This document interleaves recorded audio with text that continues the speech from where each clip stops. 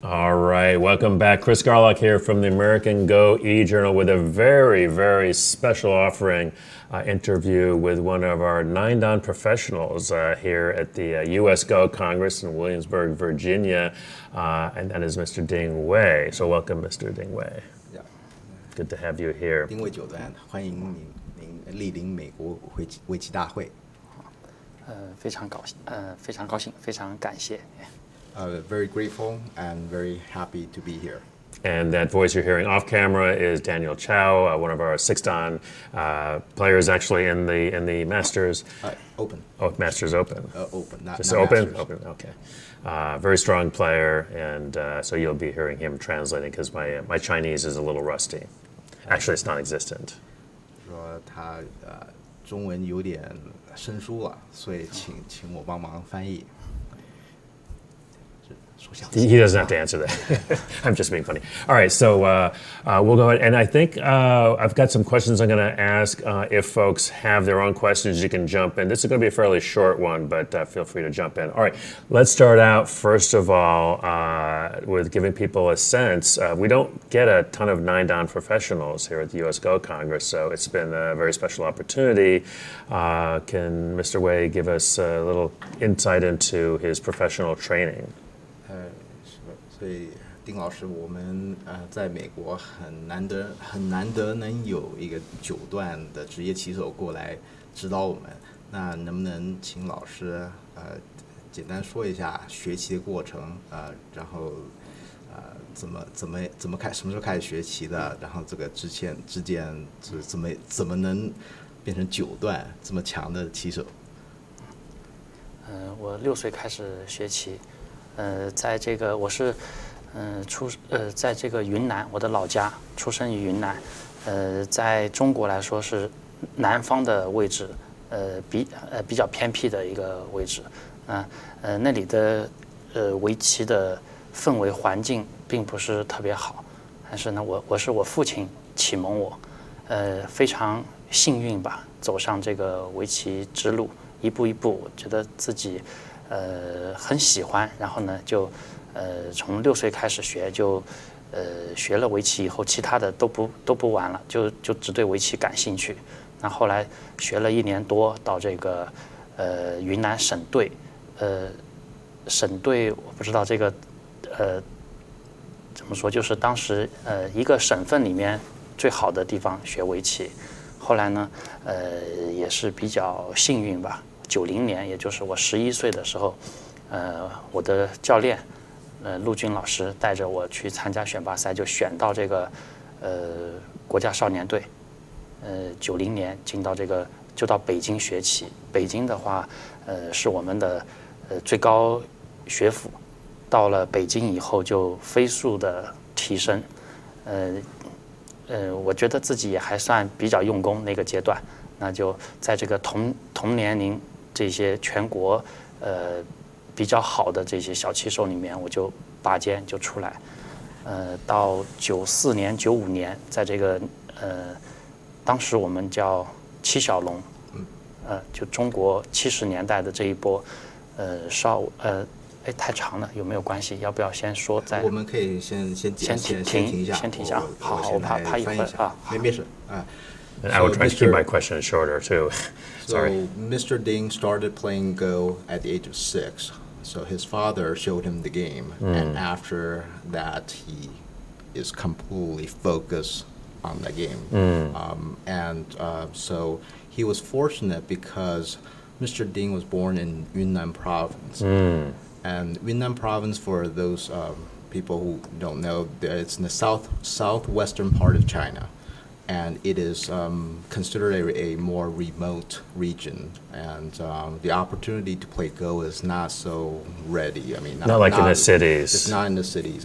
There are major cities in Yunnan, but the training conditions, equipment, and access to good teachers is very rare in that area of China. But because he shows some promise as a youngster. He was able to study under a teacher, Lu Jun, 6-Dan professional. Mr. Lu helped Mr. Ding learn more about Go, and so through competition, so winning tournaments, he was selected to be the Yunnan province team. Are we getting enough sound here? Did we have to get them? Oh, good. Okay, carry on. So after some time with the Yunnan province team, he was selected to be the Chinese national youth team in Beijing. And that's a pretty big deal. And it's a huge deal, because for all the Go players in China, that is the mecca at Chinese Qiyuan. That's the mecca of Go learning. And because he considers himself someone very diligent, very diligent. He studied, he advanced through the ranks, so he was ascended from the youth team to the Chinese national team. Also a big deal. Yeah, also a big deal. And many of the top tournament title players have come through this process. Correct. And Mr. Ding is the youngest, so there are the 7 dragons. We call them 7 little dragons. The oldest is Chang Hao, and the youngest is Mr. Ding Wei. And so it's very impressive, really. I mean, and I have to say that I think a lot of our viewers here have seen some of Mr. Ding's games this week, and we always have pretty good games in our Masters tournament, but the games this week have been just spectacular. And I understand that Mr. Ding was planning to come to the Congress for quite a while, but the decision to play in the Masters was a bit of a last-minute one, yeah? 丁老师，我们就是想知道，很难得有9段棋手过来，职业棋手过来指导我们，然后这个是但我们在这个大师组比赛呢，往年都有一些精彩对局，但是今年特别精彩，因为有老师过来指导我们，然后奉献一些非常非常就是也。我们就说精彩对局，简单说精彩对局。那听说老师本来虽然很早以前就打算参加围棋大会，但是本来不打算参加大师赛的，是不是？这次是第一次到美国来，我早就知道美国围棋大会非常热闹好玩，国内也有。中国有很多这个棋手过来，我们也有了解一些，但是自己这是第一次亲身来体验。但是我之前不知道这个有大师赛，但是后面吕老师和我说了以后，还是非常想参加。虽然这个轮次有一点多，但是有这样的机会来和美国职业棋手交流，我觉得还是很开心的一个事情。So he's heard about, he's planned to attend the U.S. Go Congress for several months, and over the years, there are other Chinese Go professionals who attended Go Congress, and through them, Mr. Ding heard many wonderful things about what's such a big deal, and all the very exciting events at the U.S. Go Congress, and he is extremely grateful to be able to attend. And yes, originally he didn't know about the Masters tournament. He wasn't planning to play Go this week, aside from game reviews and teaching games. But Yihan Lui, who handles all of our professional scheduling. Terrific. Shout out to Yihan. Yes, the Congress Pro Coordinator told Mr. Ding about the Masters tournament, and being a very diligent and dedicated Go professional. And competitive. And sure. So he decided, hey, let's play some games. And we learn about each other through exchange of Go ideas over the board. That was his intention. Even though he did think ahead of time that 9 rounds is a lot of games. Yeah, it is. We think so. We think so too. 的确，我们也觉得9轮挺多的。Yeah. So I know he's just been here for this week, but I'm sure that he's been following American Go. There's been lots of back and forth between our countries, and of course we love Go that came from China, through Japan and Korea.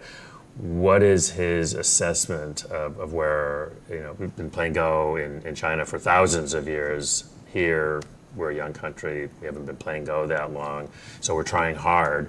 What is his assessment of where Go is in the United States right now? 老师，我们知道，就是说您可能以前听过其他棋手经过参加前几届的美国围棋大会以后，听说美国有这样的围棋环境，很多非常非常热心然后好学的棋友在这。但是这一次过来呢，亲身体验美国这些棋友也指导我们几位棋友，有些甚至还是很年轻的很年轻但是很有天分的棋友，这棋手。下棋对局，那您有什么的能不能跟我们分享一下您的感受？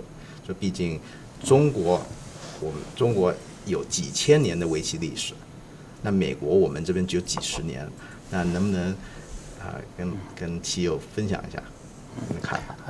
参加比赛以后，这个从开始我就觉得下的挺吃力的。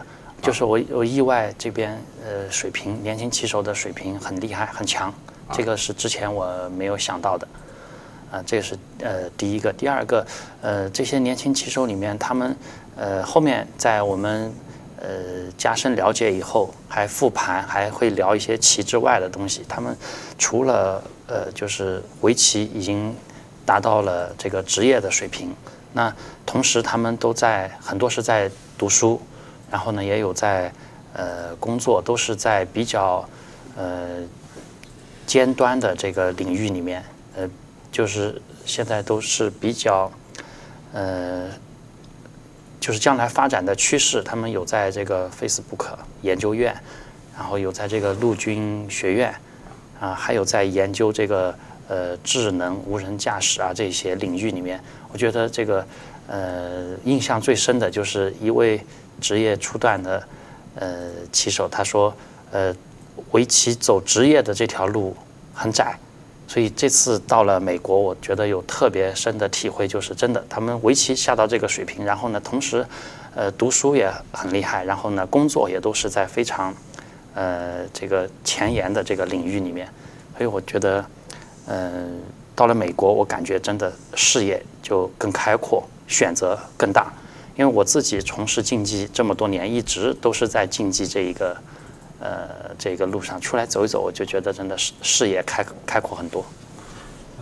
So Mr. Ding, again, we've already mentioned that he didn't prepare for the Masters tournament, but still, when he was playing some of the young professionals and the other players who were at the young American professionals, the young North American professionals.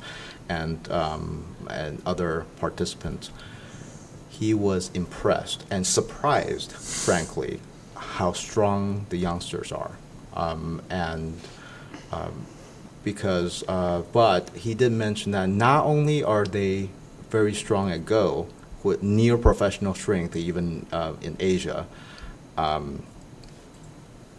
he was surprised that a lot of them, they work at top research institutions.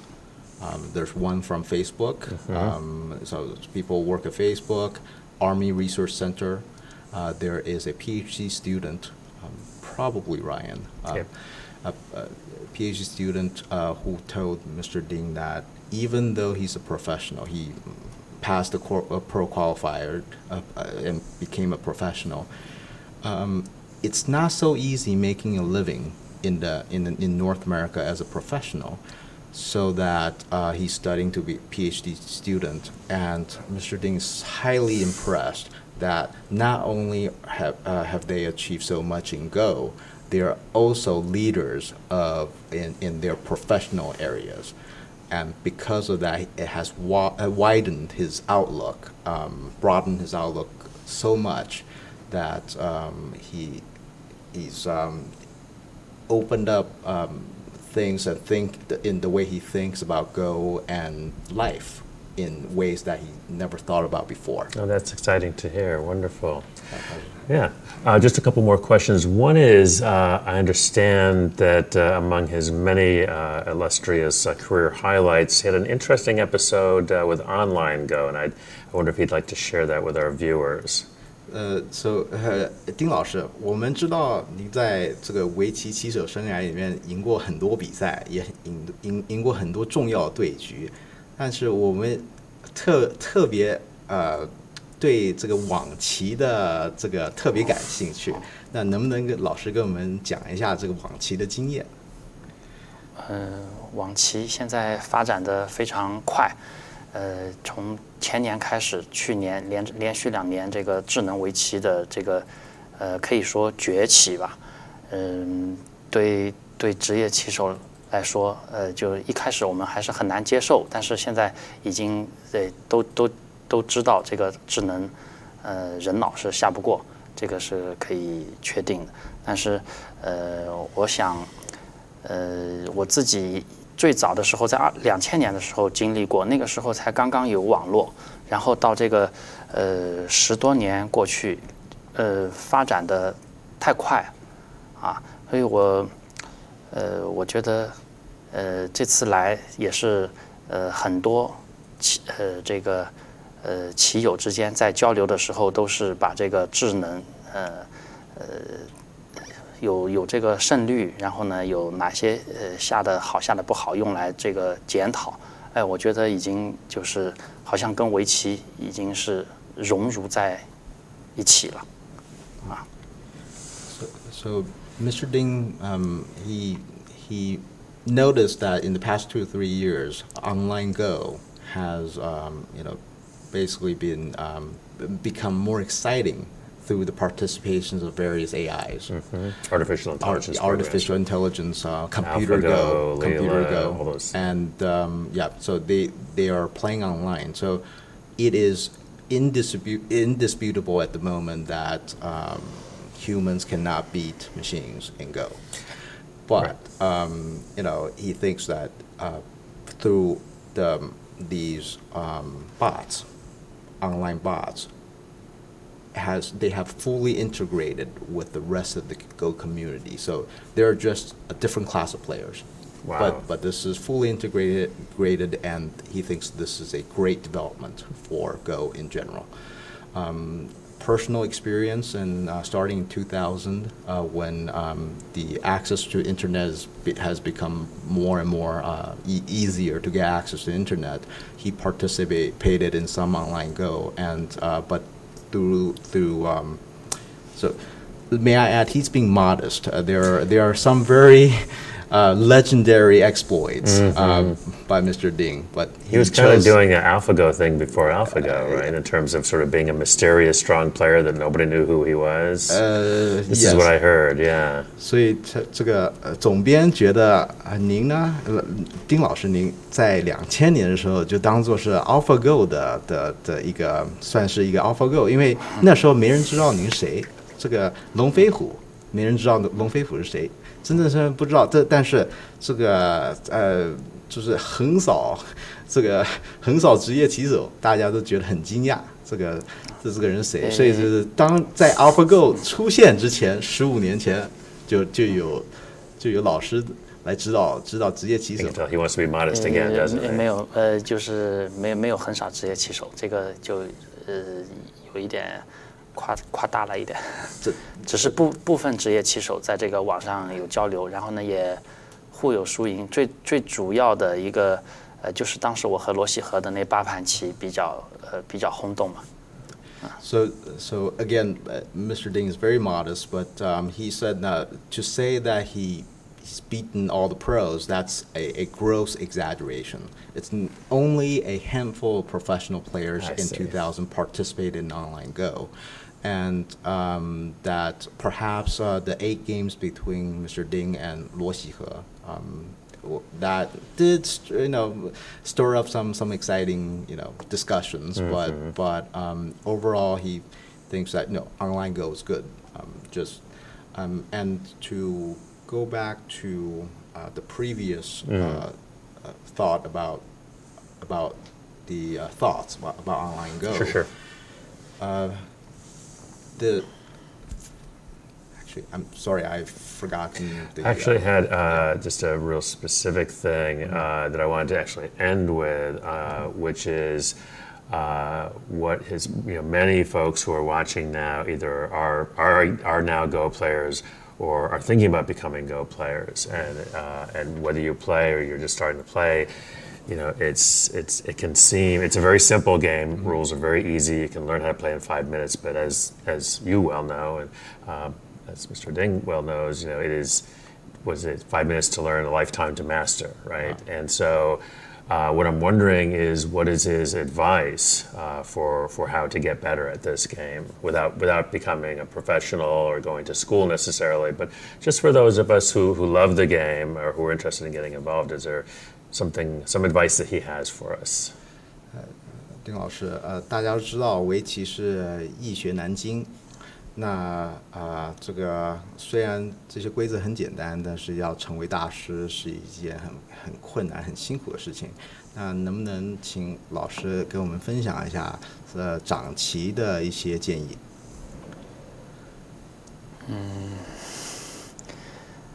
我们常说就是围棋需要天赋，就是天赋决定你到达多高的高度，就是后天的努力。大概占70%，然后天赋占30%，所以我觉得我自己有一点天赋，就是在很早的时候从这个同年龄段里面走出来，然后自己喜欢。那实际上，我觉得提升还是要靠后期坚持不懈的这个努力，持续的努力，说来也还是真的不容易。我自己回想一下，就从这个进到职业棋手行列，从1段，然后最后到9段，用了15年的时间。然后在这个过程中，我觉得还是比较幸运，一直坚持下来。有过这个困惑，或者说是很苦恼，因为围棋它到某个阶段以后，在提升的时候，哪怕一点点会很难。就是一个课题一个问题，经常会很长时间想不通。那这个时候还要你继续坚持下去，我觉得这个就是比较大的考验吧。也许就是最后那一下坚持住了，可能能一直走下去这条路。So this is very deep. Let me do my best. The short answer is study hard. Yes, but it's actually more than that. So, sure. Mr. Ding, he believes that playing Go well, just like any other endeavor, requires talent. Okay.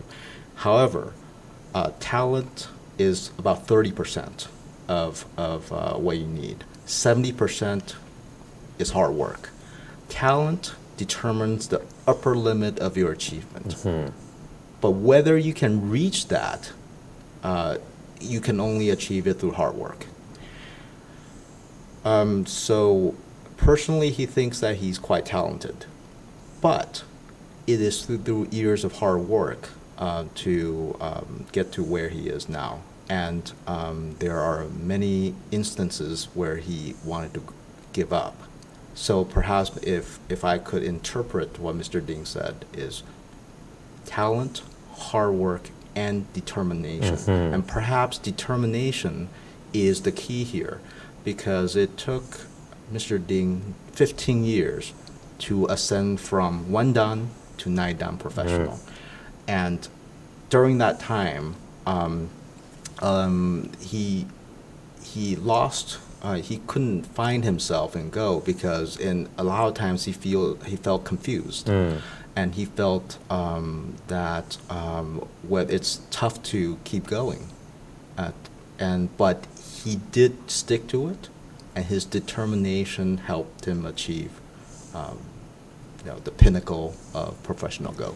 我刚才想，我总结了一下，就是除了天赋和后天的努力之外，我想最重要的应该就是坚持这3点啊。对，我就是诠释了一下，这个已经说到了。是的。So Mr. Ding wanted to make sure I get across that it's talent, hard work, and really determination is the key. Sounds like the keys. I think we can do that. Well, we're out of time, but I want to say thank you so much to Mr. Ding Wei for not only being Ding Wei, sorry, for coming and visiting us. We at the Go Congress we love to have pros from all over the world. It's been really special, and we like our pros that return year after year. But we love when we get to meet new people, and it's been a real treat to be able to see the competition this week. It's very special. 丁老师，我们很感谢您能过来参加美国围棋大会，指导我们。虽然我们也很高兴能看到一些老面孔，就是一些参加很多届的老师，但是实在是非常难得能有职业九段过来指导我们。然后希望老师也能跟我们分享这感受。就是这次参加对，然后希望能再回来就是再过来指导我们以后过来还有机会的话，我自己这次来也开阔了眼界，也学到很多东西，我觉得非常好。就是围棋它特有的功能吧，就是在这边被得到放大。在国内的话，我们就是普及或者是竞技这一块。其实围棋它这次来这边，我最大的体会美国这边的围棋大会，它有这个包含了文化，还有这个交友，很多大家很轻松在一起，有各式各样的比赛。然后呢，它对中老年人来说又是健脑的，又是娱乐休闲的，就是有很多很多的功能在这边，我觉得得到放大。它不是这么单一，所以我觉得，这个环境下，这个氛围里面特别的开心，我觉得就是很好的一个状态。以后有机会一定还想再来。So as in summarizing everything he said so far, it's this time when attending the U.S. Go Congress this year has widened his perspective about Go, because in China, Go is a sport for competition, pretty narrow or narrow one-track perspective about Go. But here, Go is a way as a hobby, as a way to boost intellect, as a way to make new friends. And these multi-purpose function of Go that's his greatest, that's what he learned the most about attending this year's Go Congress. And of course, that if there are opportunities in the future, he would love to attend and meet old faces again. Well, we hope to see him. Well, first of all, we would hope to see him back here in the future, and especially, I know he has 2 more rounds to play tonight and then tomorrow, so we wish him the very best there. And then, and thank you, Daniel, for translating. Okay. 所以老师，我们希望以后能过来跟我们交流。然后今天知道，今天晚上还有晚上还有一盘棋，明天还有一盘棋，然后希望老师能旗开得胜，就是继续赢棋。So don't go away, because coming up at 3 in just 15 minutes, I'll have Dave Weimer here with me in studio. We're going to get a little preview of the 2019 Go Congress. So for all of you Go players out there who are starting to think about next year's Go Congress, you'll find out more about it. And for those of you just finding out about Go, it could be a good time to start making some plans. So see you at 3 o'clock.